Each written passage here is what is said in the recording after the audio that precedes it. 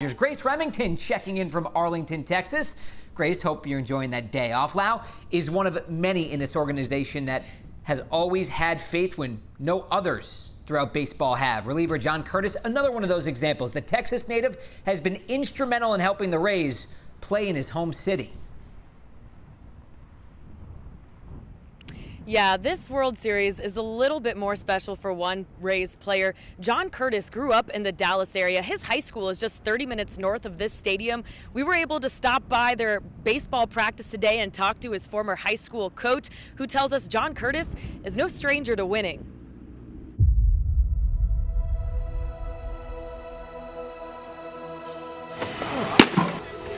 Look over there where the state champions are listed.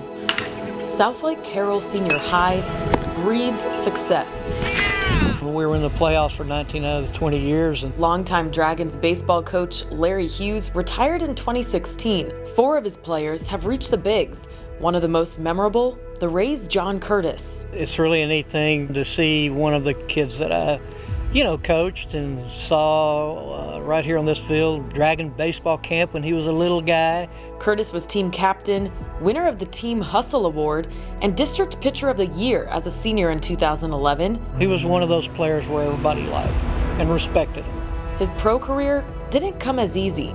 3 MLB teams dropped Curtis before the Rays signed him in February. He earned his first major league win in August. Coach Hughes noticed his grind 10 years ago. His work ethic was just off the charts. Never had to tell him to go get his running in. When you see your kids out here, being able to tell them that you too can go to the World Series one day, do you think that's a source of inspiration and motivation for them? Yeah, I do. And they know who's made it and who hasn't. But your past players, it's a little more special to the ones now because they grew up here too. And I definitely think that's a big inspiration to them to see that. John Curtis made his World Series debut in Game 1, coming in for the final batter of the 8th inning and striking him out. I wasn't able to talk to him for this story due to the MLB COVID protocols, but I did read in his bio he grew up a Texas Rangers fan, so you gotta imagine this is a pretty cool experience for him.